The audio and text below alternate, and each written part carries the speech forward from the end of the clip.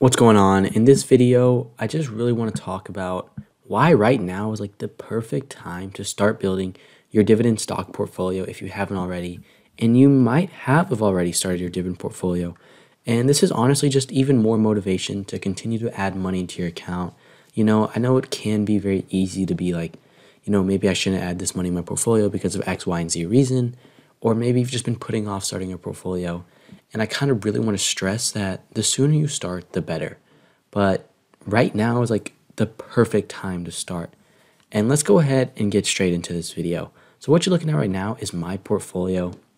If you want to get my portfolio, sign up with an account for M1 Finance using the link in the description or the pinned comment down below. You sign up, deposit, I believe it's $50. You'll get another $50 free back. So it's free money that they're handing out, and you can make the exact same investments as me. My portfolio yields about 2.85% with 25 different holdings, but you'll see all these different slices and things like that, and it's performed pretty well over the past 3 years. But here is why right now is truthfully the best time to start investing. And the main key point I want to stress is that the markets are down. Okay, they're in correction territory year to date from January 1st, down 12.35%.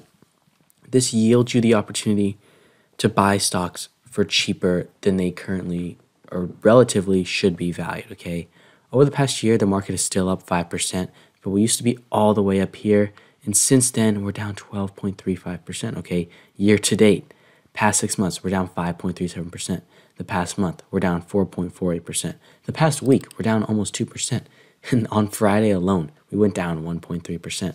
There's a lot of stuff talking about Ukraine and Russia tensions and all these different aspects that could cause our economy to shift downward. However, long term, markets always tend to come back up. They go up, they go down, they go up, they go down, they go up, they fall down, and then they go right back up. And that's what everybody's expecting. You just gotta be patient in the market. Soon, these big dips per se are just gonna be little corrections where you're glad you put money into it. But let's go ahead and talk about the main reasons on what I want to stress in this video. So let's get straight into it. So let's start with talking about why dividend stocks in the first place. Like, why shouldn't you put your money into an ETF or a growth stock that has all this potential to go up 10x or whatever it might be? And first off, that's because dividends are a large percent of the total stock market's returns. And we'll get into that in a minute. But dividend paying stocks perform far better than the market in the long term. And dividend investors are in it for the long term, at least like 99% of us. Consistent passive income, and everybody wants passive income in their life. It's better against market crashes and bear markets, which is what we're seeing right now. We're seeing a lot of bear market and correction territory in the market, and the dividend snowball effect, which is incredibly effective. And the sooner you start, the sooner you get your snowball effect to start kicking in. But let's go ahead and talk about how to build a dividend stock portfolio if you have not already. And after we get through these key tips, you'll see why dividend stocks are just amazing and why right now is the perfect timing.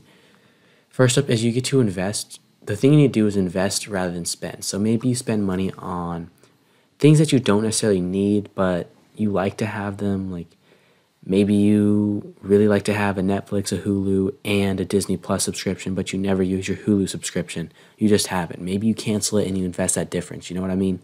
Next up is you don't want to be a yield chaser. You don't want to just invest in dividend stocks because they have a high dividend yield. You need to always make sure they have a good payout ratio that is sustainable. I have multiple videos talking about this type of information. You can go check them out. The videos will be in everywhere on my channel. Just go find the video.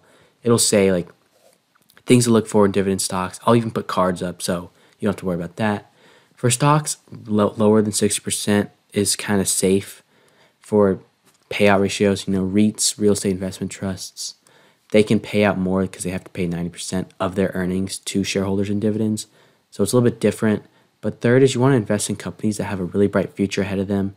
You want to invest, you're not just buying a stock, you're buying a company. You want to make sure it'll grow in total value and not just the dividend. Invest in what you know and what you understand. So if you understand, maybe you understand the food industry really well, but you don't know anything about tech.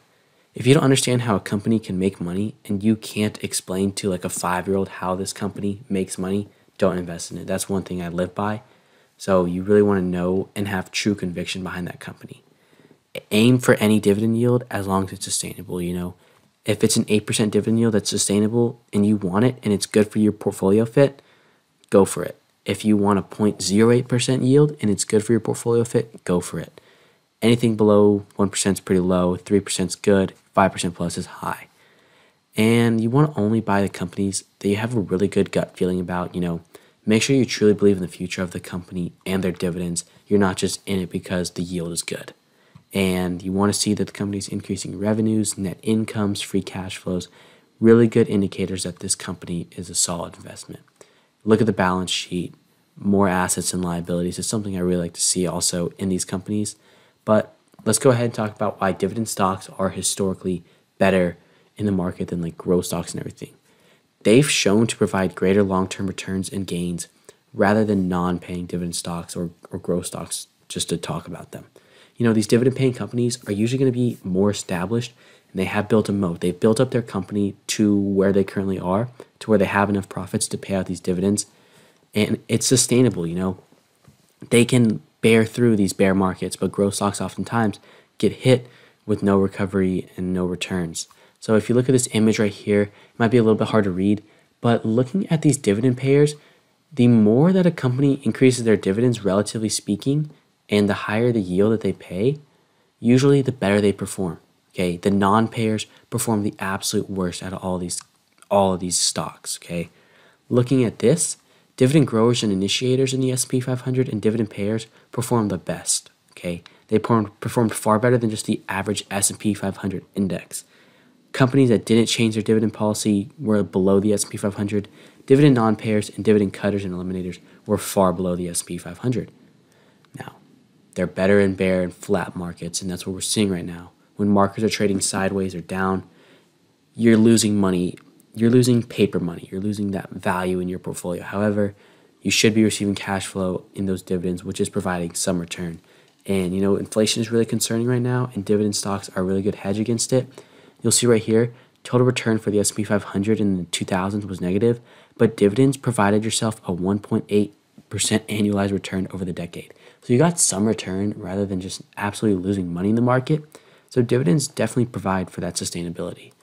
Next up is the dividend snowball effect drip, which we talked about. And this dividend investing, it puts money into your account. But if you put that money into your account and make it make more money, you're making this dividend snowball. And the more you reinvest your dividends, the more your dividend income will be. And the cycle just keeps going on and on and on. Okay. Going back to 1970, 84% of the return of the S&P 500 can be attributed to reinvested dividends and the power of compounding. Look at this. This is the growth of $10,000 from a 60-year period, 1960 to 2020. In the S&P 500 without dividends, it turned into $627,000, which is really good. But if you reinvested those dividends, you would have made $3.845 million. Okay, that's an incredible difference. That is the dividend snowball effect. Lastly is cash flow is king. Okay, cash flow is king, not just cash. Investing and making these gains on growth stocks is incredible. And if you can find stocks that make you great gains and you can find when to buy and sell and lock in profits, that's great. I have a growth portfolio on the side myself. But I like to have that cash flow coming in consistently rather than the hopes of getting a one-time gain in the market, because it also can be very unsustainable. And like I said, I own a few growth stocks, but I love having my dividend portfolio. And this is something that kind of stood out to me. It's from an article I was reading once. And it says there's generally two ways to become financially independent. The first commonly accepted idea is to have enough liquid assets that you sell over time. So let's say you have $1 million in stocks. You sell a portion of it off every year and you live off that income. And the second, the much better idea, is to have more passive income than your expenses, to have enough positive cash flow that you could sustain indefinitely. Example, dividend income. Have more dividend income. Example, simple math, you make $100,000 a year in dividend income, but you only spend $90,000 a year. You get $10,000 difference. You're having more passive income than your expenses, and you are financially free because cash flow is king. Now, looking back at my portfolio, looking at it, you can even tell there's a dip right now, and I am not dismotivated at all, okay? I'm continuing to buy the dip. Over the past month, this portfolio is down. It's not looking very solid. Here, we'll go to the actual amount of money in my portfolio. I showed it in off my videos. My all-time return is actually negative. I started this portfolio in October. I've been a growth investor for most of my life, and I decided it was time for me to actually start building a dividend portfolio because of the long-term benefits. And I'm down $723 all the time. And I know it's because of market conditions. These companies I've invested are great companies. That's one thing is you have to be patient. You have to really trust the process, okay? Be patient because patience pays. Even though my portfolio is down, I'm continuing to buy. I have a pending buy of $300 coming in on Monday, which will add more dividend income to my life, to my lifestyle, to my portfolio, and all that good stuff. But that's going to wrap it up for this video. So if you enjoyed it, make sure to subscribe to the channel, turn on post notifications so you don't miss out on any future videos. Thank you for making it to the end of this one. Leave a comment below. I always like to hear your input. It's always valuable stuff to me. Check out M1 Finance if you haven't already. You know, they're handing out free money. Go lock it in while you can. It's a free $50, 50. But that's going to wrap it up, and I will see you at the next video.